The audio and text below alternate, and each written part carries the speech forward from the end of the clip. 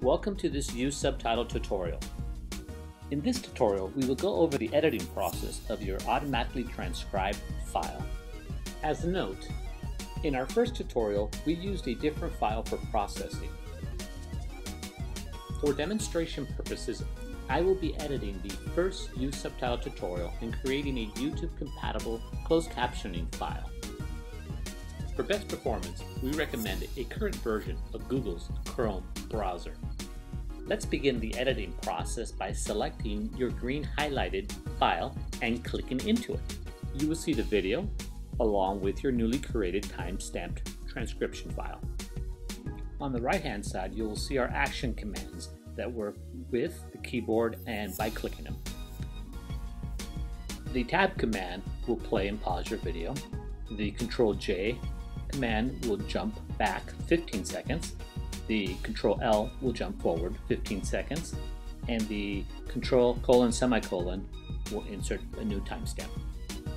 These four commands, along with the traditional keyboard commands, will help make the editing process as straightforward as possible. When it comes to on-screen formatting, how you format your file is up to your preference and/or requirement. For this demonstration and closed caption file creation, I only capitalized the first letter of each group of words. At this point, I will fast forward through my editing work, as this part should be fairly self-explanatory. I'm not a fast typist, but this process only took me about 18 minutes. Remember, save often. If at any point the video stops streaming, don't worry, just save your work and refresh the page.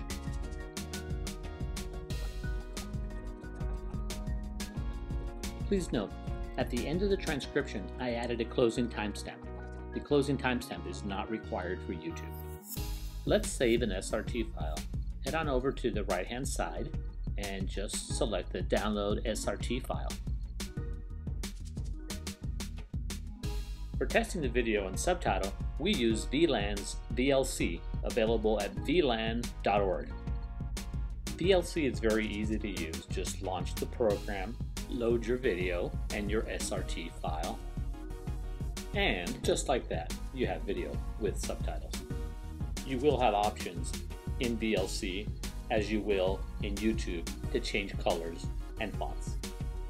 This concludes this uSubtitle.tv demo. Please go to uSubtitle.tv today and create your own free 10-minute demo account.